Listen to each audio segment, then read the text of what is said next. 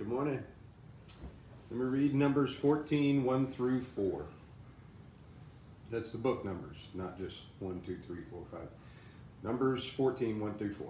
Then the whole community began weeping aloud, and they cried all night. Their voices rose in a great chorus of protest against Moses and Aaron. If only we had died in Egypt, or even here in the wilderness, they complained. Why is the Lord taking us to this country only to have us die in battle? Our wives and our little ones will be carried off as plunder. Wouldn't it be better for us to return to Egypt? Then they plotted among themselves, let's choose a new leader and go back to Egypt.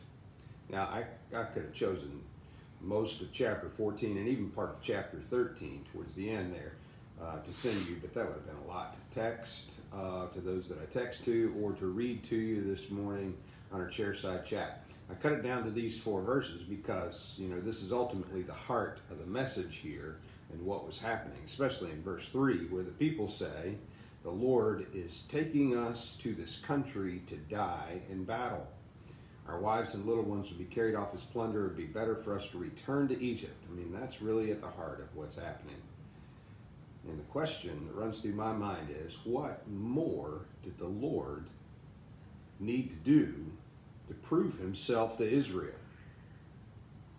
After all, the Lord had already sent locusts, gnats, frogs, hail, darkness, and a death angel against Egypt, all while sparing Israel from harm.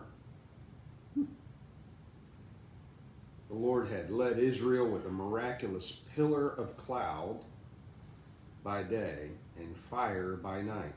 Every day they had the reminder of the Lord's presence in front of them.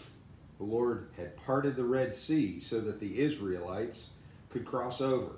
And once they were across, the Lord collapsed the sea on the Egyptians, killing their entire army. Israel didn't have to raise a finger. The Lord fed 1 million people daily with flakes of food that appeared on the ground. When they complained that wasn't enough, he brought enough quail for 1 million people to choke on it. When there was no drinkable water, he caused a river of it to gush from a rock, enough for 1 million people to drink. And how was the Lord rewarded for all his miraculous deeds on behalf of Israel?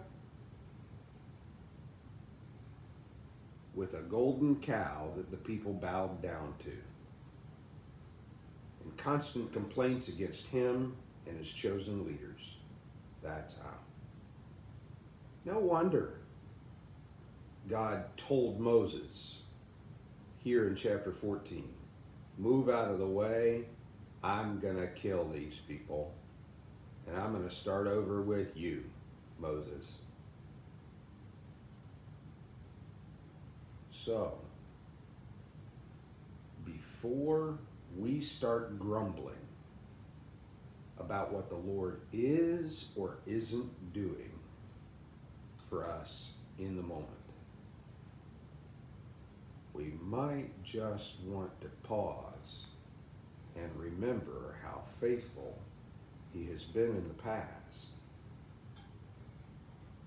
and his promise to be faithful in the present and the future as well. Pray with me. Lord, our memories are short, and we do forget the promises that you give us. We forget what you have done.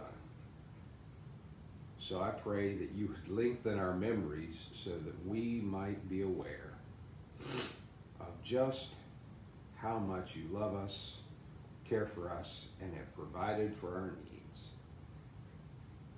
In Jesus' name, amen. Okay, friends. I hope you have a great day. God bless you. We'll see you tomorrow.